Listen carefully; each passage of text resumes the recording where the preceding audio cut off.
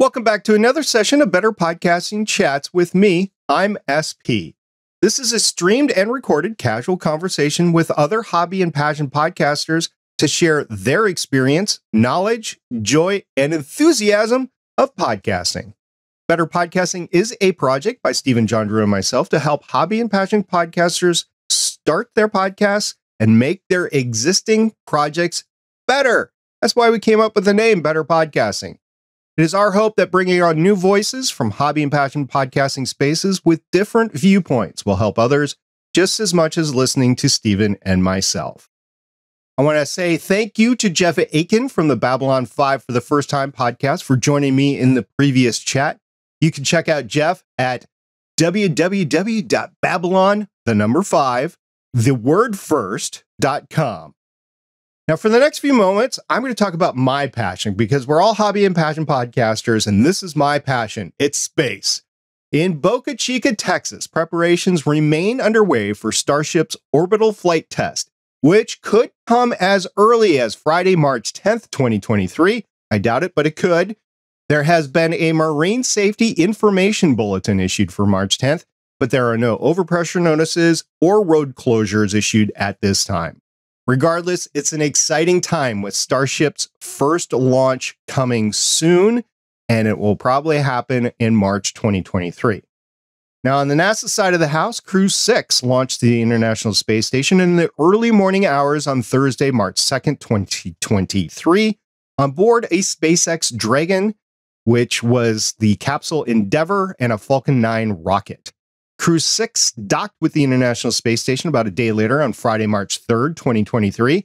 There are currently 11 persons on board the ISS until Crew 5 is due to return tomorrow as we record this, along with the upcoming return of the Soyuz MS-22 crew on board the MS-23 Soyuz, which is now docked to the space station. Perhaps in the future, I might go in more depth on the Soyuz MS-22 and the Progress MS-21 issues, but we'll leave that story for another day for now. In my podcasting on Legends of S.H.I.E.L.D., the agents and I are waiting one more week to review Ant-Man and the Wasp: Quantumania, as one of our team could not go to the theater. So we did an all-news podcast instead, and that's on the feed over at legendsofshield.com. The Better Podcasting live chat took a week off due to some home improvement projects at the John Drew household. Everything's fine. He just had some things he had to do, so we begged off for a week. And my side gig, or moonlighting, or whatever you want to call it, on Strange New Worlds Fancast continues as Shannon, Jake, and I cover the Picard final season 3 episodes. I got to tell you, as being a lifelong Trek fan, that has been excruciating fun for me. In the meantime, for the next hour, I'm chatting with a person with a passion for writing and podcasting about science fiction. Daniel Smith is the host of Coffee and Space. It's a show that discusses the science fiction and fantasy characters we love and the journeys they take. Daniel interviews authors like Andy Weir, David Brin, C. Robert Cargill, and others about their books, world building, and major themes. Welcome to the conversation, Daniel. Hey, thanks for having me, SP. I really look forward to learning from this. I've been learning from you for a few weeks now, and I'm excited to have this chat, man. I'm excited to have this chat with you too, because I listened to some of your podcasts in preparation for this. And I'm like, yeah, that's actually something I wish I would have known about it earlier. I would have subscribed or followed. Likewise. And would have been fine. Yeah. Yeah. I have a question for you. I was thinking about this as I was listening to your latest couple of episodes. Now, if you, in fact, find yourself in line, let's just pretend, right? Whether you do or you don't. If you find yourself in line at Barnes & Noble's and a fellow patron mentions to you that they wish they'd have a new podcast to listen to, how would you describe your show to them? Well, you actually already did. I would just say that you should listen to Coffee and Space, where the host has conversations about science fiction characters that we love and the journeys they take, and he has the authors on to talk about it. And so that's really it. And then I'd be bashful and I'd blush really bad because I have no poker face. And then I'd admit that it was my show. So that's what I would do. I see. And since you were in line for coffee, would you describe what coffee you take? And would you ask them about their coffee as well? Well, I'd have to because I pretty much ask every author that comes on how they take their caffeine or their coffee in particular. Some of them drink tea. A lot of authors drink tea. So that's something that comes up. But, I'm a cream and sugar guy. If I can get a little French vanilla in there, I will, depending on which place I'm at. If I'm at Starbucks, actually, I do a cappuccino there. So it would just depend on where I'm at. But if it's Barnes and Noble, I think they're pretty much all cappuccinos from Starbucks. Yeah. I do everything from loose leaf tea all the way up to the hard stuff, the espressos, the cappuccinos, that sort of stuff. So I don't have a preference. There's just a wide range of stuff, and it just depends on what I'm in the mood for. So I don't have one particular thing. Although right now I'm taking coffee black right now. So I'm impressed with the time of day that you're drinking coffee. I confess I am drinking water just to keep my throat wet, but I'm not trying coffee right now. Normally I do that, but after this gets done, I start processing the files to get them out. So I need to stay awake for a little bit, but then I have to get up really early the next morning and go to work. So that's the drag. The old day job. Yep, not my full-time job. Yep. So where does the name Coffee and Space come from? Well, yeah, that's a great question. Way to start it off. So Coffee and Space comes from, as authors, especially in an interview situation, we like to have a seat around a table with a cup of coffee, and we like to just chat about writing in general or our books in particular, characters, issues that we've got with the plots, holes we can't fill, things like that. And it's just best done around a cup of coffee. Several authors I know, myself included, from time to time, go to coffee shops to do their writing. And so coffee had to be a part of it. And I want it to be a part of the conversation piece. And then, of course, everything's better in space. So that's really where it came from. Since we're just open kimono here about being a better podcaster, that was the title I came up with in March of 2020. I don't know that I follow the rules the way I'm supposed to. Like, I don't know if I would just say to the guy or gal in line at Barnes & Noble, hey, you should listen to Coffee and Space. I don't know that that would automatically tell them that this is a podcast about science fiction stories from the perspective of the author of the book. I think I probably should have workshopped that a little bit in hindsight. The people who know me and I've listened to the show get it. But I think, depending on whose guru I'm listening to, I probably violated some rules. In fact, I'd love your feedback. Well, the Coffee and Space, definitely, the space part tells me either it's sci-fi or it's like physics or whatever there. Yeah. And that, I think, is safe. The coffee, and I guess you'd kind of have to be in the genre. Being a sci-fi fan myself and a reader, I would have to say that it speaks to me. I don't know if I would immediately jumps out to me. Maybe you can put Coffee and Space and then like a science fiction. Ooh, I like that. Author podcast or something like that. Yeah, I like that. Yeah, something like that. I might workshop that a little bit. You offered to let me ask questions, and I don't know that you knew what you were getting into there. This is the sort of thing I've wanted for a while. I did that with Legends of S.H.I.E.L.D. Now, it's been through various different names over the course of the years. Now, Legends of S.H.I.E.L.D. is a podcast that was originally started to cover the Agents of S.H.I.E.L.D. TV show, which was a Marvel Cinematic Universe show that was on ABC at the time. Since then, we've expanded that to just the general Marvel Cinematic Universe, predominantly focused on Marvel Studios. So it's Legends of S.H.I.E.L.D. a Marvel Studios fan podcast is what I've evolved to over the years. And it's, like I said, it's been different things, but that colon and that further explanation helps. The problem is then it's not just the simple tagline of Legends of S.H.I.E.L.D. In your case, Coffee and Space. It's Coffee and Space, a science fiction author interview.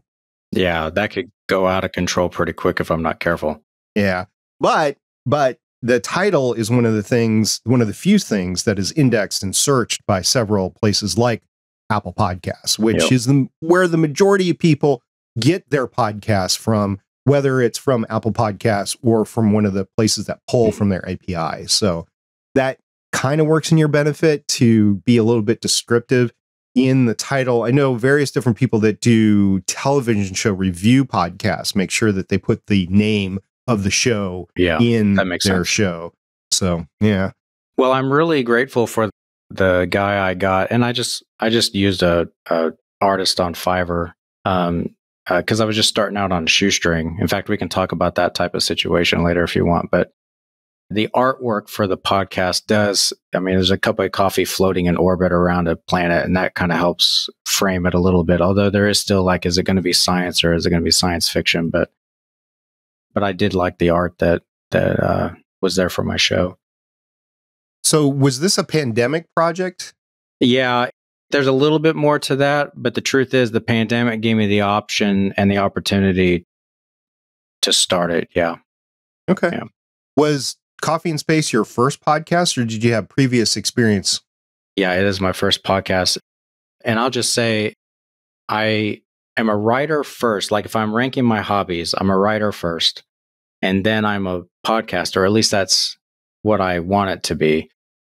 And so I was in the process of learning how to be a better writer and listening to some podcasts on that. And there's a particular podcast called Novel Marketing Podcast by Thomas Umstattd Jr., who was saying if you're trying to build an audience for your writing, that you could do it through podcasting. And this is still 2019, late 2019, early 2020, just right before the pandemic. And so I started thinking, well, could I do that? Maybe. Do I want to? Yes, I want to do all things that get me in front of people. And so the pandemic gave me that opportunity once that came. So you're running two hobbies at the same time. I mean, a lot of people do a lot of hobbies, whatever.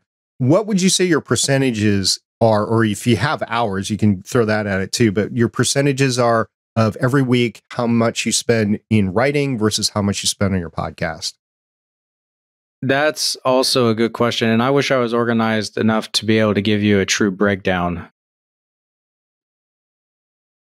It comes in waves. And so like right now, because of my day job, I'm having to schedule a lot of my podcasts. So I'm doing not quite batch recording where I'm doing an episode every night to get ready for a lot of editing coming up, but I'm pretty close to that situation. And so I'm putting off my writing and my editing of the writing until late March, early April, when I've got time to focus on that based on my work schedule. And so it's not necessarily a how much is broken up inside the week. It's usually more about what am I doing that week? Is it writing or is it podcasting?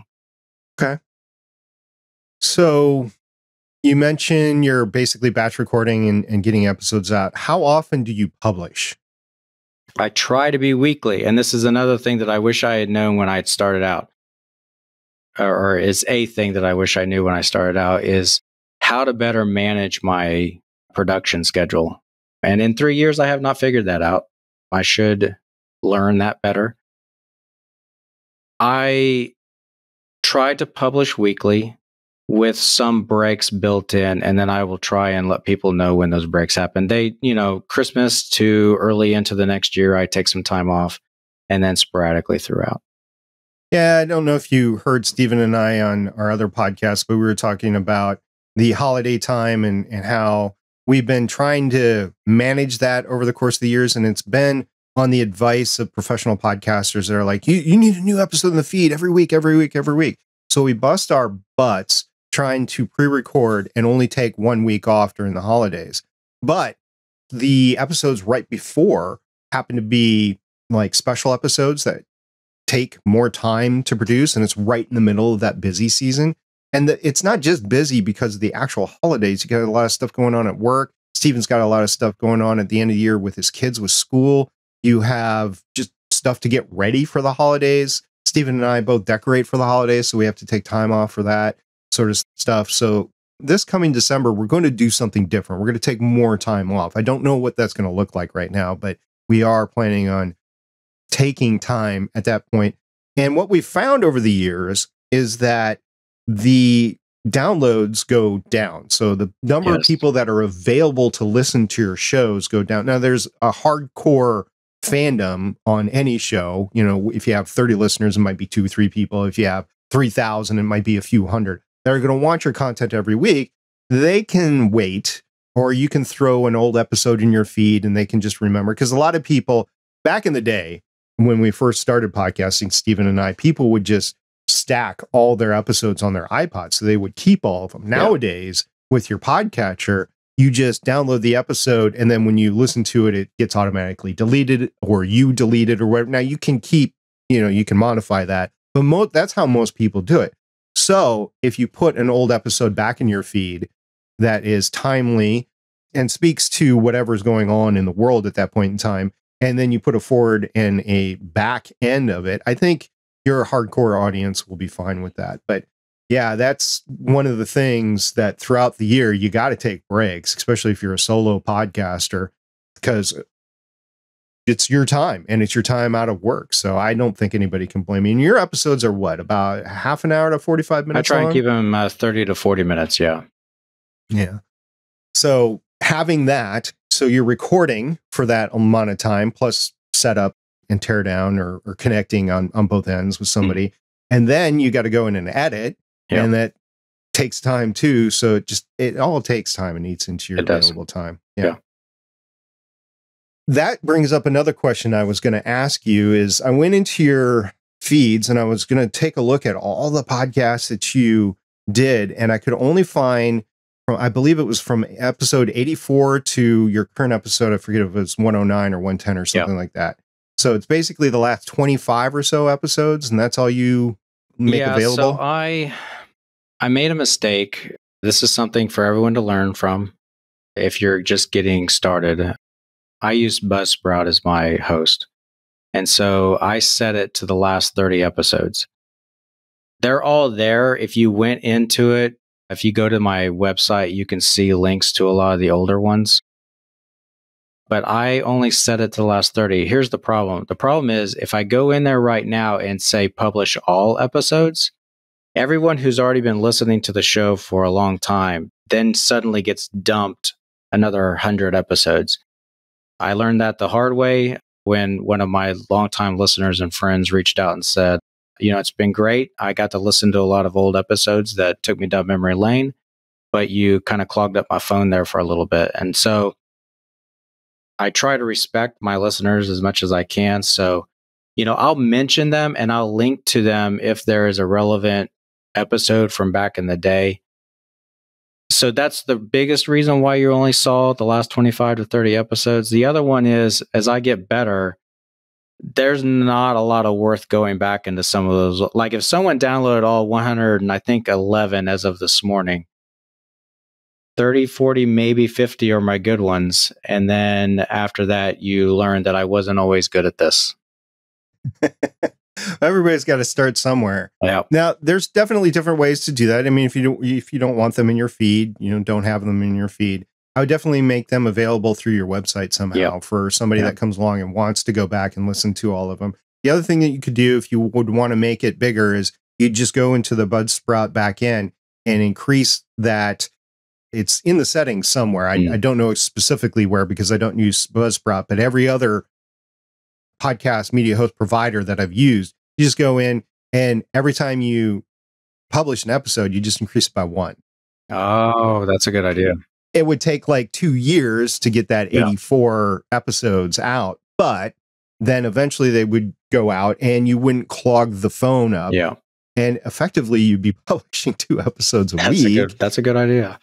So you could try that for a little while. See if any of your listeners come back at you and say they don't like it. If they do, then, just make sure they're available on the website.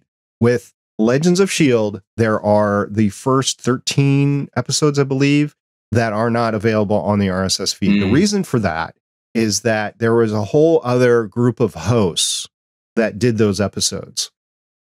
And they were kind of getting bored with the show because it was before the big turn, the big transition with Winter Soldier. Yeah, no, Civil War. It was the one where Hydra became known, right?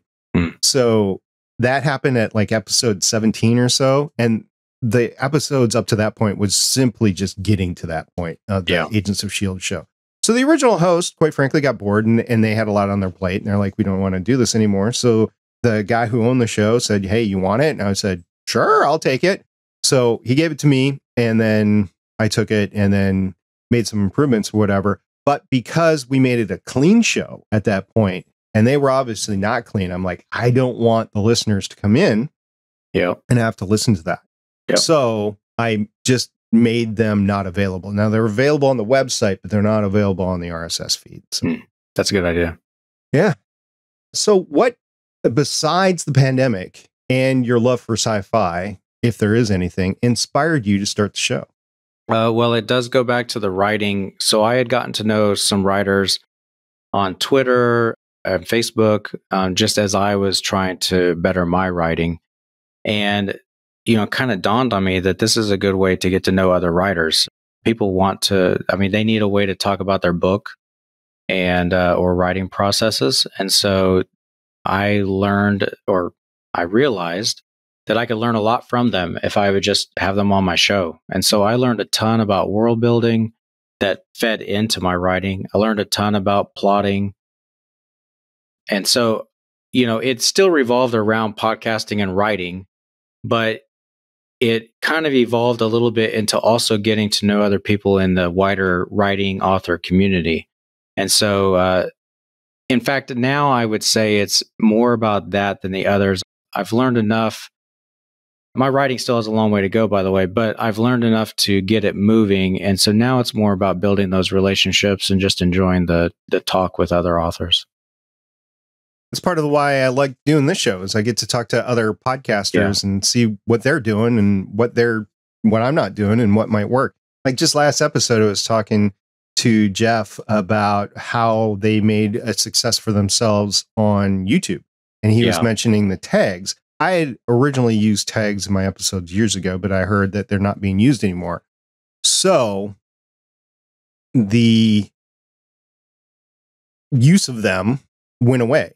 But then I started using them again, and I kind of noticed a little uptick just in the last week on the episodes that I published on YouTube. So maybe there's still a thing for those tags. We'll see. We'll see long term. YouTube is something I would like to someday learn, although I'm so late to the game, I don't know that it would matter. But, the funny thing about what Jeff said last week, and I listened to it this morning / yesterday.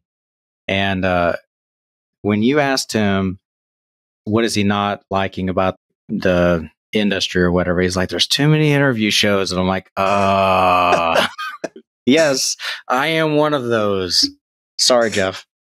Yeah. And, this is essentially, we talk about it being a conversation, but you can think of it in terms of interview show. Like, thanks, Jeff, for saying that on my show. Yeah, thanks. We appreciate it.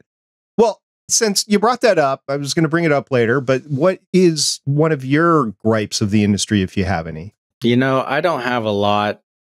One of the things that does annoy me, and it has nothing to do with the industry itself, it's the hangers-oners that try and take advantage of small-time people like me or people getting started.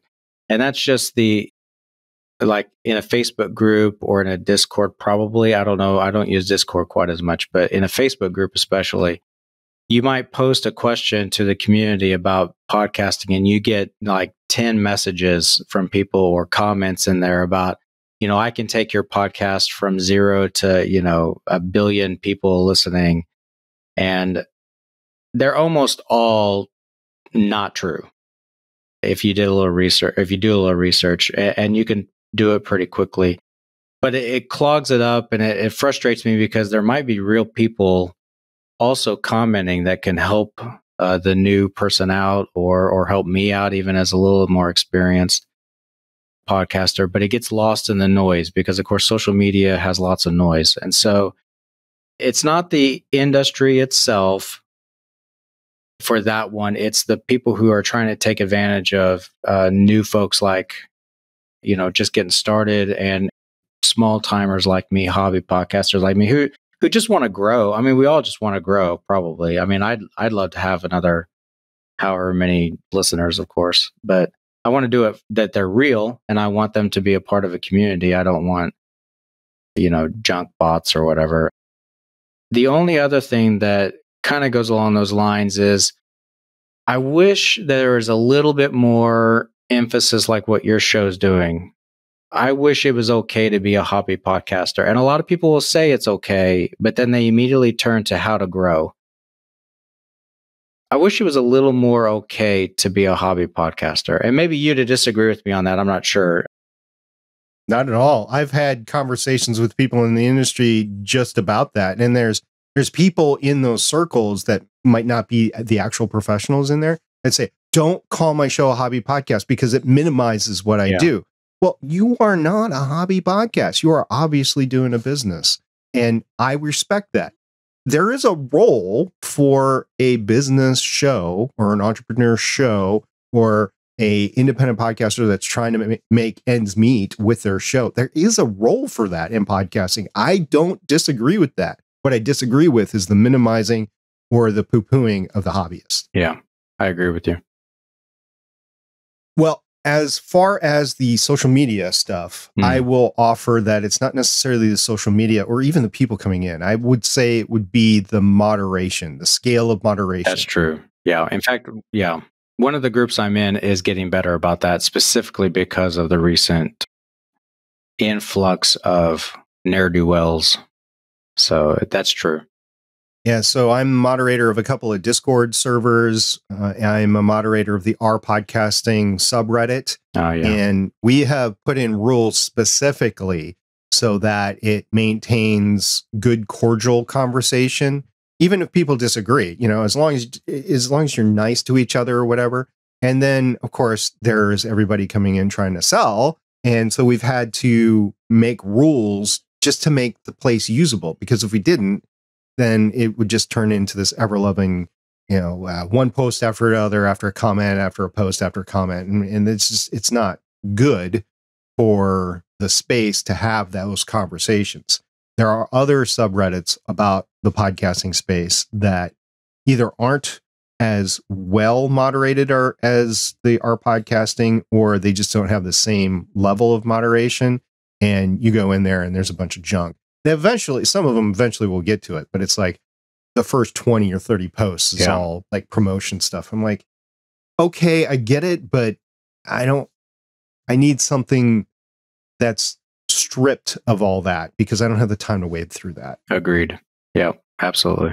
I'll say that I probably not a podcasting space issue, probably more of a moderation, social media sort of issue. Yeah, I agree with that. So, what excites you about podcasting? I mean, you get to talk to all these authors. I assume that's a big excitement. Huge. You get to learn about how they world build and whatever. I mean, is that the excitement that you have with it? It's a big part of it. It's, you know, I get free books too. I mean, that's a perk. That's a huge perk. I don't like all of them, but I like, you know, several of them. And so I like getting them. So that's part of it. And then, I will say, and I got a text this morning from someone who I happen to know, but the individual wrote me a text and said, "Thanks. Now I went and bought another book." And I was like, "How's that my fault?" And the person's like, "You know, well, you had a great guest on, and I liked the idea of the book, so I went and bought it." And I'm like, "Well, you're welcome." And so, and I've gotten a couple of those types of texts or messages where someone I know or don't know says, "Hey, thanks for recommending that book," or "Thanks for having that person on," or "Thanks for asking that question." I love getting those too. And so that's really become a lot of the excitement, is interactions that I'm now starting to have as I grow just a little bit with people that have been listening to the show. And I've also gotten not just to talk to the authors that are coming on the show, but also in the aftermath, when their episode is out, they've maybe braved it. And a lot of people don't want to hear their own voice. I don't know if you struggled with that or not when you first got started, but a lot of people don't want to, especially introverted authors. But I'll get a text or an email from an author who says, "Hey, I appreciate what you did for my book. It really meant a lot to me." And that's really cool. I mean, everybody wants to matter, right? And so it's kind of nice to have that happen. So it's getting to know the authors, it's learning about writing. But again, it goes back to those connections with guests, with listeners. It's just awesome. Awesome to hear. That's great that you're able to have that type of impact on the space, from introducing people to content to actually helping other people out. That's great. It's a lot of fun. It's not on the grand scale that, I mean, I meant to say this earlier. I'm the hobbyist of hobbyist podcasts. I really am. But it is nice to get those texts every now and then. Yeah, just like back in the day, I know it was nice to get reviews. I don't focus on that too much anymore. But if, come in, review the show, that means a lot to any podcaster. Yeah, I'm very judicious about doing it. But if I'm enjoying a show, I will go in and I will review the show, and I will give it a 5-star, and I will go wherever I think their audience is more, because some audiences are bigger, like on Spotify or whatever. And I will try to leave a review wherever I think would make the biggest difference for them. And, just give it an uplift or whatever. I try to do it at least once a month, but, sometimes life gets in the way. Always. So you mentioned that your first episodes weren't very good, and you only have about 50 or so of the episodes that are good. What have you done specifically, or what have you noticed that you've improved on since you started? Well, a lot of it is confidence talking to people who are where I want to be. So because I was an aspiring writer, I kind of always had, and some of them I just flat admitted that it was a fanboy moment. I think I might have done that with David Brin, but Derek Kunskin, who's a sci-fi author, pretty well known in the community, and then several others, honestly, I was just so enamored with the fact that I was getting to talk to somebody who was so far ahead of me, or even just a little bit ahead of me, and doing so much better in the writing space that I think I danced around issues a lot because I didn't want to, bother anyone, and I just wanted to show them my gratitude. And so we would just kind of talk surface level. I wouldn't get too deep into it, and I wouldn't really try and get to know them at a level where my listeners would want to know them. And so I think in the last, probably since Andy Weir was on the show for episode 50, I think I really finally started opening it up, enjoying it a little bit more. And so I think it's all about the interview. The interview has gotten better. My pacing's gotten better. Slowly, I'm getting a format that works. That's taken a long time to kind of figure out. But I'd say the biggest thing is I've learned to open up the interviews and just kind of have some fun with it. They're just other people on the other end, of course. I know, ever so theoretically. Of course, some of them have some complexes that they want to be pandered to and everything. So, yeah, I get that, but they're just other people. So I just treat them like other people myself. Sometimes that hits, sometimes it misses. There was one interviewee that we had on Voices of Defiance, which was my very first podcast, that we had a tough time to get started on. Very adversarial to start off with. And we slowly ate away at the guest to the point at the end, the guest was very happy to have been with us, because I don't know what kind of story that he had gotten about podcasts back in the day. So this is earlier on in podcasts, like 2013 timeframe or something like that. And podcasts weren't as well known. So probably had some preconceived notions going into it, but the guest at the end was very complimentary, and we had some interactions with the guests afterwards, and it was good. But yeah, to just sit down, treat them like humans, have fun. I think that's pretty cool. I went into our Discord server, which you can find at betterpodcasting.com/Discord. I said that you were going to come on. I said what your show was and what you do. And I asked if there were any questions. One of my co-hosts on Legends of S.H.I.E.L.D., he goes by Waffles. His name is Chris. He asked 2 questions. And one of the questions, since you brought up your guests, was how do you find time to read the books before the interview? Okay, so here's confession time. And I think I've been open enough about this in previous episodes where I've either been a guest on someone's show or I've talked about it on my own. I don't read them all. And so I know there are shows that do. And I bow to them. I am upfront with an author before I start talking to them where I am in their book. I try and get at least a third of the way through. I'm not a super fast reader anyway, so it really speaks to the problem that I have when I'm trying to do batch recording, especially. So I'll try and get about a third of the story through. That's about as far as I want to talk anyway before we get into spoiler territory where things are starting to really happen. And so I'll just let the author know where I'm at. And most are gracious. I had one who demanded that I read the book first, so I did. it was not even that, in my opinion, that, great of a story. It didn't really resonate with me, but we did the interview. It was painful. And kind of like what you mentioned earlier with the guest you're talking about, except we did not end it super well either. It's one of those that won't make the website. And then when I went to see if the individual wanted to come back on later, I demanded that I read the next book, and I did. We got delayed. Demand I read the next book, and I was like, I'm out. This isn't working anymore. And if I can't read it at all because I'm doing batch recording or because the publicist has asked me to make this happen, I'm again upfront with the author. I don't pretend that I did. I will ask them, they can share spoilers with me even if I don't share them on the show, and so that I know I'm not asking dumb questions. We just go from there. So the short answer is I don't find time to read all the books because I don't read all the books. I can definitely see that. I wouldn't be able to read all the books because I'm a slow reader. I'm still trying to get through the first book of Wheel of Time. So I'm still waiting through that. And season 2 is coming up really soon on Amazon Prime. And I want to read the book and watch season 1. I've watched a few episodes, but I stopped and I want to read the book and then go back. So yeah, I get it. Totally get it. Yeah. It doesn't stop me from respecting the author or the character. And so and I hope this comes through the recording. My intention as far as relating to the author is I want to have the conversation about the science fiction and fantasy characters we love and the journeys they take. And if I didn't get a time to read the entire book and I'm open and honest with it, and the author is open and honest with their expectations, then we are going to have a great conversation anyway. And I'm going to get to learn a lot about the author.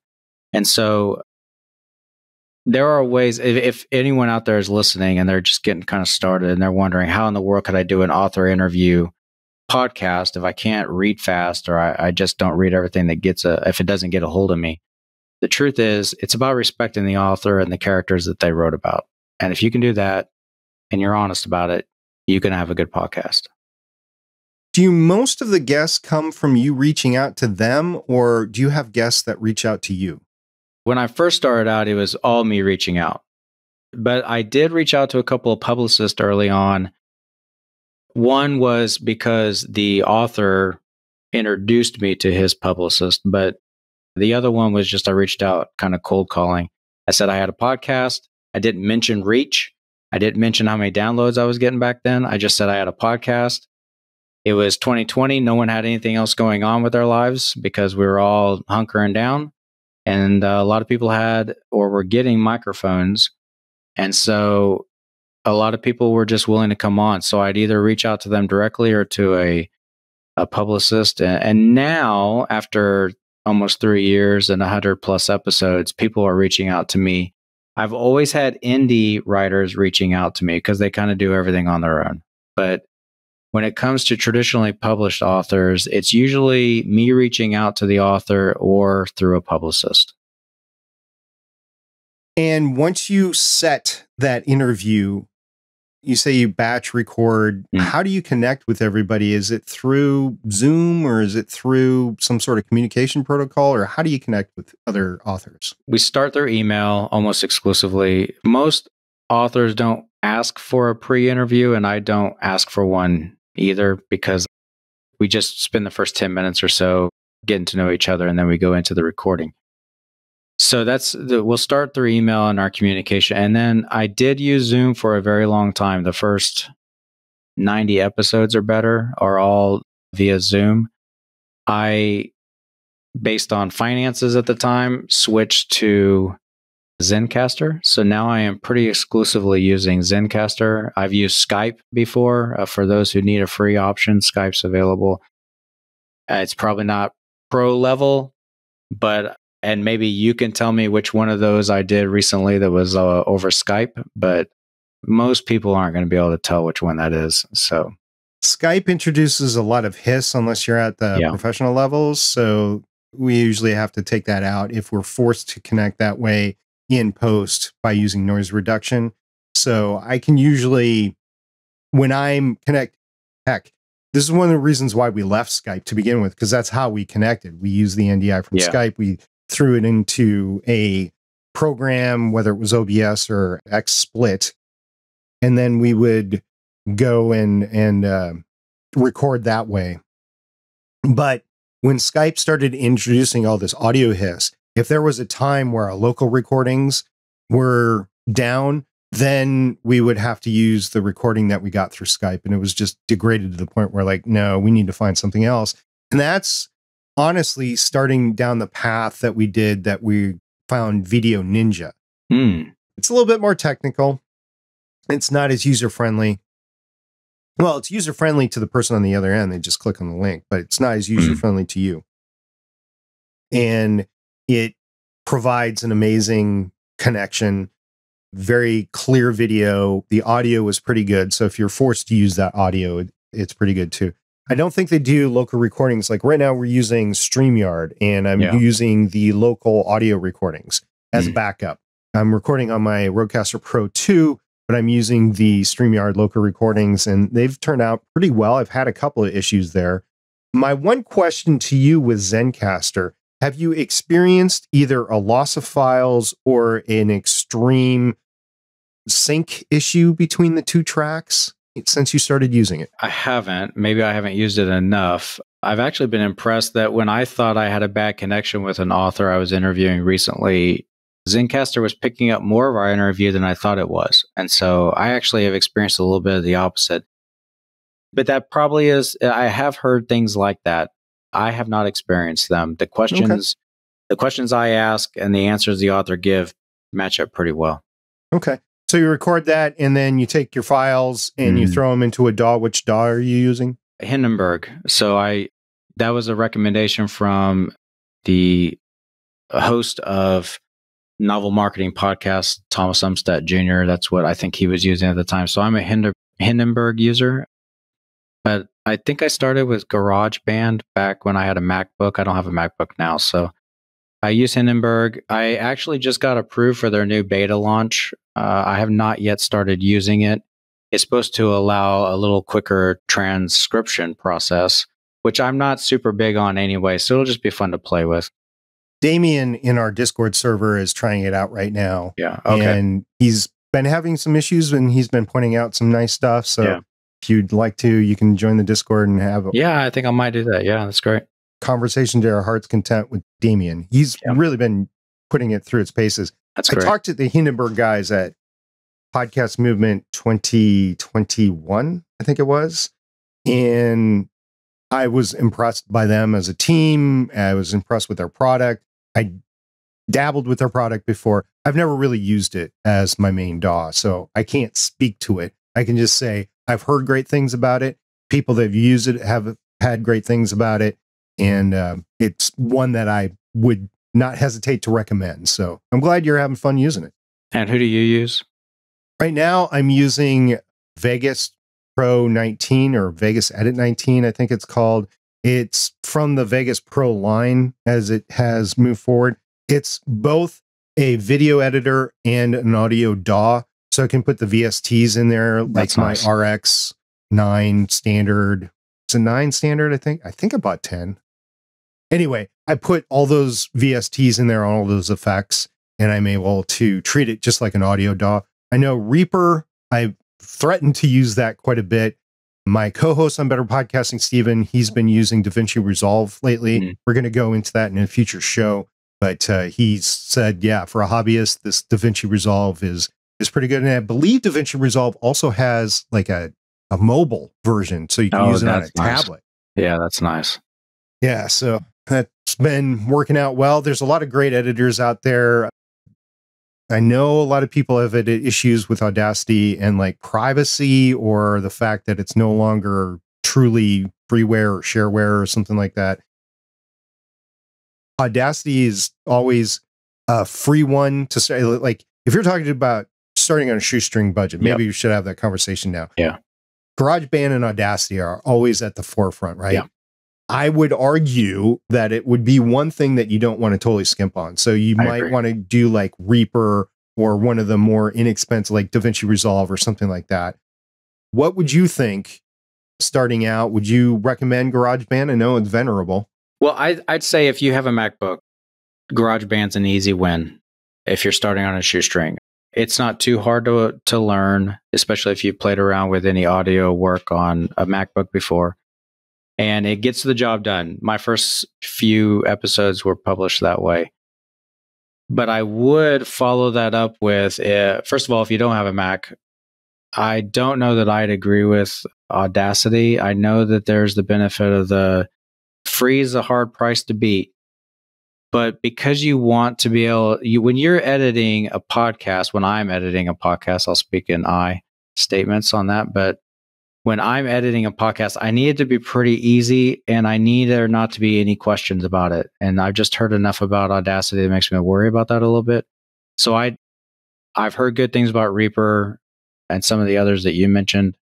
And so and then of course I highly recommend Hindenburg because I've been using it for over 2 years. I just think you should spend a little bit of money if you have to, put your money there and get that and the microphone, and really you're good to go. Now, it looks like you're using a USB XLR microphone like the Samsung Q2U or maybe the Audio-Technica ATR 2100. The Samsung? Or it is 100% the Samsung Q2U. Yeah. Samsung Q2U. I think that's an amazing value because you can connect via USB. And although I've heard there's gain issues on the USB and I've experienced some of the gain issues, I have one too. I have an Audio-Technica ATR 2100 as well. The gain is always less than what I can get through an audio interface or a recorder mixer or something like that. But the bonus is it also has XLR, so that when you make that jump to a recorder or a audio interface or something like that, you don't have to buy a new microphone. You have the microphone. Right. So I'll say on the shoestring, and now when I started, the Samsung Q2U was sold out everywhere. Like that was one of the first things because all the businesses and all the schools, they all went online. Samsung Q2U was sold out everywhere. It was back ordered like 6 months on Sweetwater, which I think is where I ended up buying it, on back order or whatever. And so I had to start out with I started out with a friend's Yeti Snowball mic. And it's just, another plug and play type of mic. It's just the difference between a condenser and a dynamic mic. I recommend the dynamic mic for people who don't have nice setups, pretty simple setups. It's the dynamic mic. Samsung Q2U is a pretty easy one. I know the Audio-Technica is good too. So I started that way because there weren't any available, but as soon as I could upgrade there, I went that way. And I went USB because when I'm not making a bunch of money off the podcast, and I am truly just having chats with people about their books and the characters and whatnot, I don't need a lot more. Like my dream is to get a Rodecaster Pro. My dream is to have the mic that you're using right now. But I'm just not there yet. And I know that I could sound better and even more clear than I think I do. But the reality is where I'm at right now and where someone might be at if they're just starting out with a hobby that they may even want to turn into a business someday. This is pretty good. I'll admit it's really good. I started out with a $50 mixer. It was a Behringer 802 USB mixer. Started out with a cheap, they come in 3-packs and they were like, 20 or $30. It was the Behringer 1300S microphones. So, I still have them. I'm trying to get rid of them right now, but they're still in the cabinet behind me. And I sounded okay. Now going back, I sound better with the setup that I have now, but that's mostly for me. I sounded clear, intelligible. There was no echo. There was plosives in there, but I learned how to control that eventually. Yes, cheap is good. Nowadays, I could say, well, if I was really starting from scratch, I would advocate, there's no need for it. You can do it with the Samsung Q2U, but I would advocate a PodTrack P4 and you pick the microphone. It depends on what your budget is. It could be as simple as the Behringer XM8500, which is about a $20 microphone. Could be the Samsung Q2U. Could be like the Rode Pod mic or something like that. It really depends on your budget. We're finding that the Zoom ZDM1 is an amazing value at $50 because it's pod mic style, but it's like half the price. Yeah. So Yeah, the PodTrack P4 is on my shopping list. The Scarlett is at the 2i2. I think that's on my shopping list. Things that I would like to upgrade to. Definitely getting to an XLR recording system would be a goal of mine. Again, it just comes down to what's easy with my busy schedule and what makes me sound. I don't want to say good enough, because the truth is that's not good enough. I don't want to sound good enough, but what makes me sound clear and concise and capable. And if you're just starting out, that's really what you need. You definitely sound better than listenable using your setup. In my opinion, you could use that for your entire career of podcasting and you'd be fine. Yeah. So if you could have told yourself one thing to make your podcasting easier when you started in March of 2020, what would you have told yourself? That I didn't have to take every breath and out of my recording in the editing. And so, and I know, by the way, because I know how to count them, that I've said, I think in the 20s or dozens of ums on this episode, and I hope you will edit some of them out when you go to do your final. But the fact is I had gotten to the point in some of those recordings where I was editing all dead space. I was editing all ums, all breaths. It sounded like a canned recording where I was reading from a script and the author was reading from a script, and we weren't having a real conversation. Because in real conversations, there are pauses while the person tries to think of what they want to say. There's pauses when the host wants to ask a follow-up question. There's pauses. There's ums because our minds want to. I think you talked about it in a previous episode. There's ums when you're trying to think about what you want to say next, and that's part of natural conversation. And while we don't want to go overboard with it, I had gone overboard the other direction where I was just taking everything out, and it really didn't sound natural in the end. And also, it takes a lot of time. That's a lot of time spent in editing. I wish I hadn't worked quite so hard on that. The payoff wasn't there. I wish also, as I say, that I had accepted my place as a hobbyist a long time ago.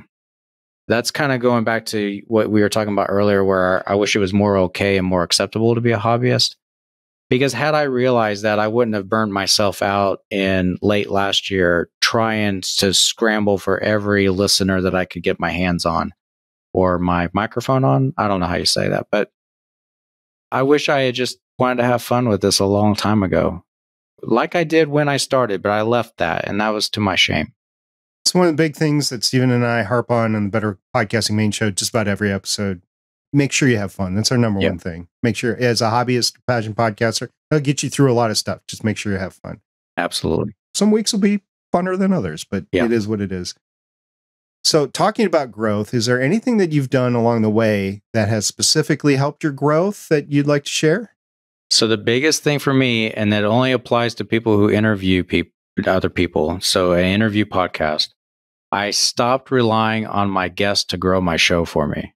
And once I did that, my numbers, so it just depends. Like sometimes I'd have an author on that would share it vigorously and they had a great following. And so that episode and episodes around it would have higher download numbers. But that would peter back out because those people were only there to listen to their guy or gal, their author. And once I realized that, first of all, stop putting the strain on the famous people or the up and coming people to grow my show for me. That's strain that doesn't belong there. And it's disappointment when it doesn't happen. And just start working on building an audience that's there because of the questions I ask and the people I talk to. And so I think one of the biggest things I've stopped doing is expecting other people to do the work for me.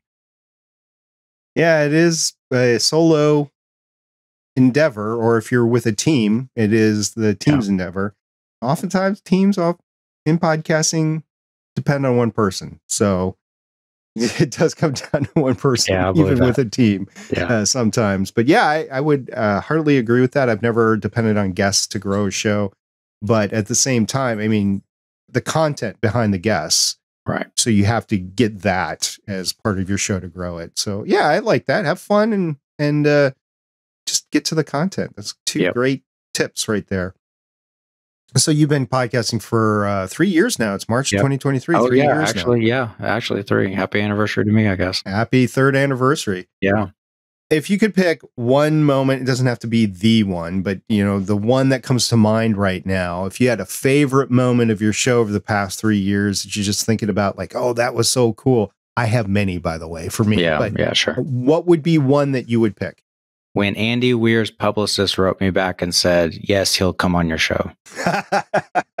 That was it. That was it. And that was a long time ago now. So like, I don't know that I can really count it anymore, but he was my first, and honestly, he's still the biggest writer I ever had on the show. I've gotten close to a couple of others, but he's the biggest, and he was a great guest. His publicist was great to work for or work with, I guess. And it was amazing. And getting that email that day, I don't know, my heart just started palpitating. It was great. I can't wait to listen to the episode. I was looking for it. Of course, it's hidden because it was episode 50. You know what? I think it's one of those that I need to get up on the website. So once I get it, I'll send it to you. Okay, thanks. All right, we did have a question in the live chat. I don't want to ignore it right now, but William Eckel asked the question, and this was back when we were talking about if you were reading books, do you prefer audiobooks? William Eckel, by the way, I know of that fella, and I am glad that he joined us tonight. So, William, that's a great question. I want you to ask that in the Facebook group, by the way, because I think it's good to get other people to chime in, but I don't. I need to read, or at least where I'm at now, I need to read the story in the voices in my head. I have a lot of voices in my head. And so I need to read it in the way those voices come out. And usually, unless you get a real true performance, the majority of those episodes or the voices are all going to be voiced by one person. And so the really good ones, and there are plenty of good audiobook narrators, voice actors, they'll have different voices for the different characters, but I kind of need just to have them all in my own head. So I like reading it. It's to my detriment. I would get through a lot more books if I listened to audiobooks. Well, William, I'm going to answer that question too, because it's a great question. And I do enjoy audiobooks. As a matter of fact, in that bookshelf behind me, if you're watching the video, I do have some cassette tape audiobooks from like the 80s school. and the 90s. Yeah. Nice. That I was listening to in the car. But honestly, I don't have time for it because the time that I would spend listening to audiobooks, I'm listening to podcasts now. Yep.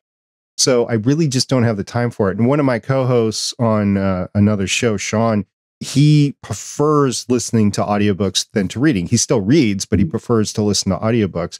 And he listens to it in the car as he's commuting or whatever. I just don't do that. I listen to podcasts at my desk, at work, when I get the chance. And when I can put on headphones and listen to podcasts, I'll do that. Or if I'm in the car, I'm going to listen to podcasts. But I do enjoy a good audiobook. I will say that a lot of the audio dramas out there are very much like an audiobook, and I do listen to those. So that's kind of a yes, I guess, for you. But no, I don't intentionally listen to audiobooks. I listen to podcasts. So thank you, William, very much for that question. I look forward to hearing everybody else's answers on it on your Facebook group. I think that'd be great. Yeah. Speaking of that, you had a guy on, a voice actor, and I'm blanking on his name right now. You may remember it quickly. It's from, I think, last year, but where he started by listening to Night Vale. And I had one of the authors of the Night Vale drama series on, and it was a great chat. And those types of things, that is a really good way to listen to stories when there's a full production and they've done a good job on it. Yeah.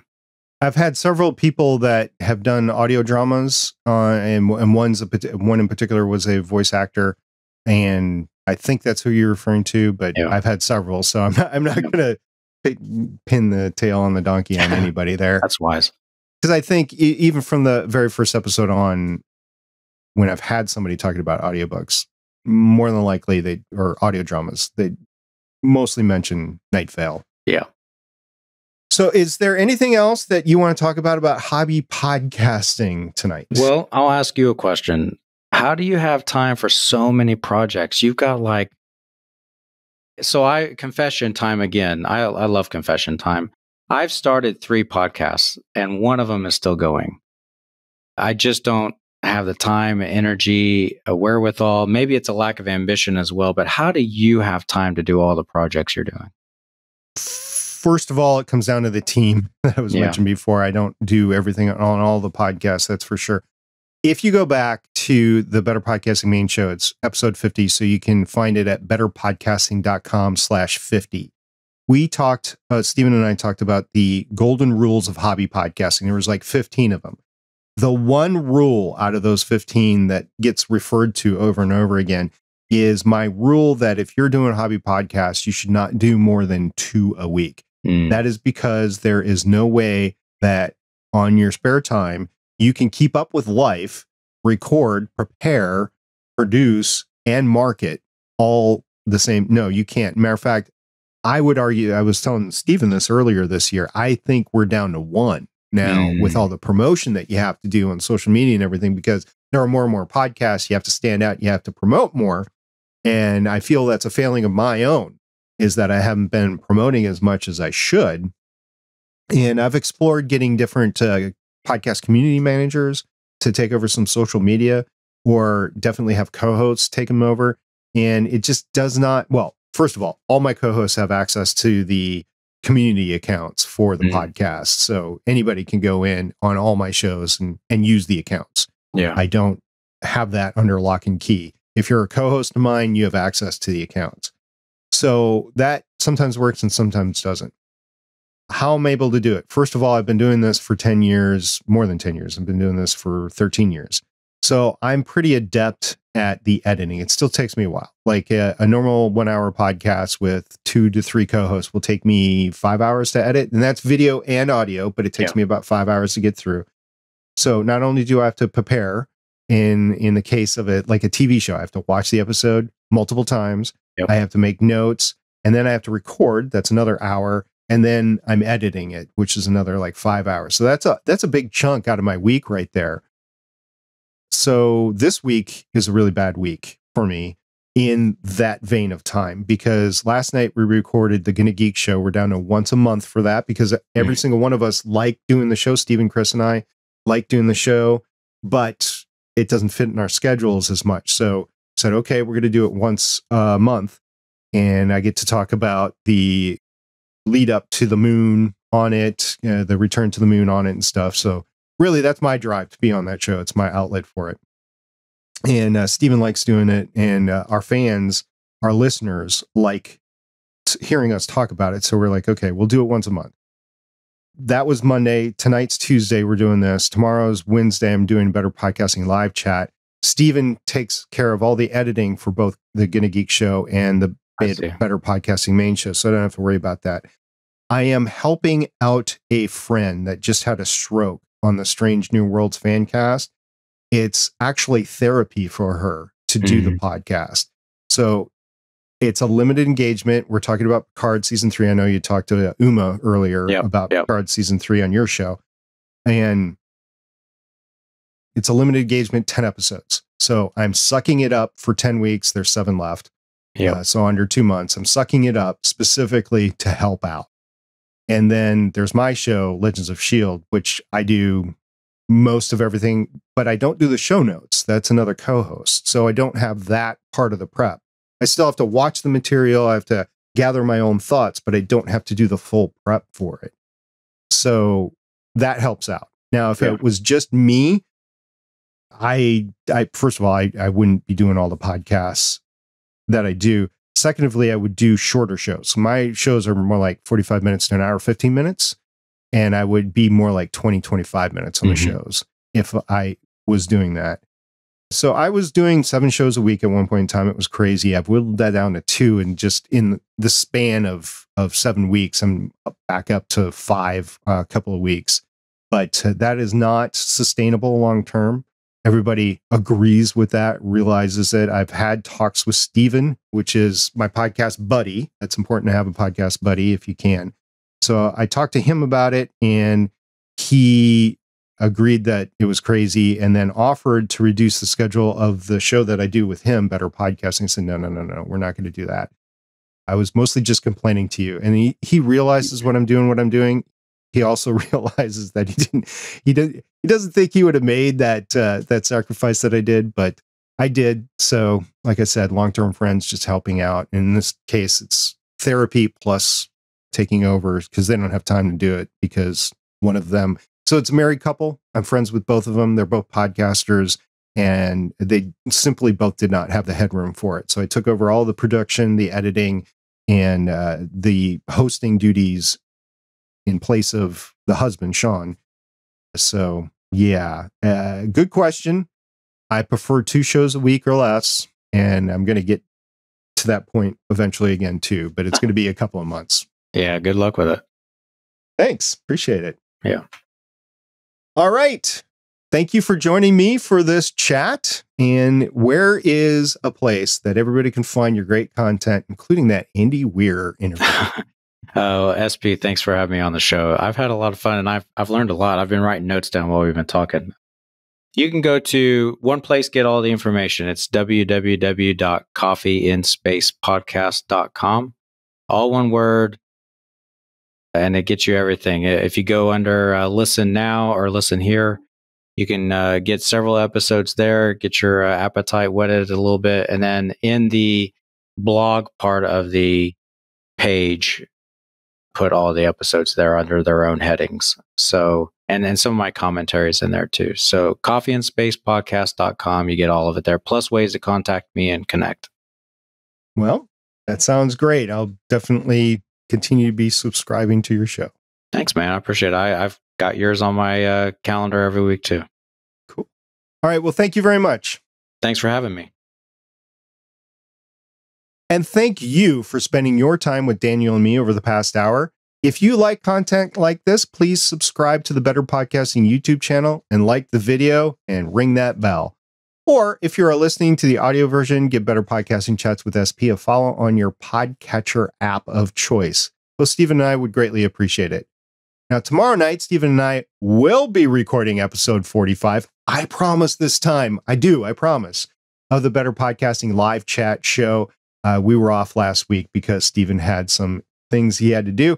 Now, for this show, Better Podcasting Chats with SP next week, I'm actually in the middle of working with another podcaster to try to join me next week. It might not work out. However, I do have somebody scheduled for 2 weeks from now, and I will definitely be back in 2 weeks if I am not back next week. In the meantime, you can always join our podcasting conversation on our Discord server, which is betterpodcasting.com/Discord. You can find Stephen and myself there every day, and you can go ahead and ask your podcasting questions. Both us and others there are happy to answer it. We'll see everybody next time. Bye.